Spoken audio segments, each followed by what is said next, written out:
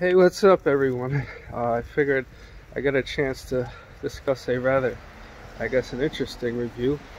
I guess the second one for 2020, and that one is Queen and Slim. And the reason why I figured it'd be interesting to mention is because it deals with the story of a character named Angela Queen, Johnson, and a character named Ernest, Slim.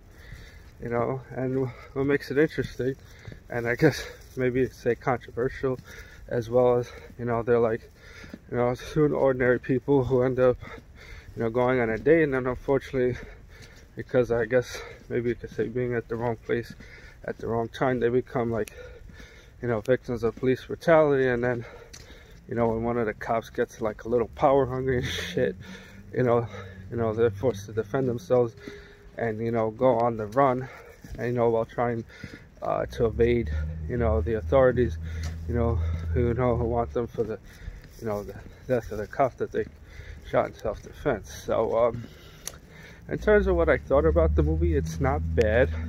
It's decent, has a decent blend of drama, humor, romance. I mean, even though pacing's just a tiny bit slow, but it's better than I thought it would be, and engaging, even though there have been other stories with a similar story, like the recent Hate That You Give, as just to name an example of that particular film. So I definitely say, I guess, like, of all the things that are going on in today's world, I definitely think it's something worth checking out. In terms of whether or not I think of it as a possible, I'd say Academy Award winner, or to that extent, it's a possibility, not definitely, but like I said, it's definitely something, worthy of giving a shot, just to see,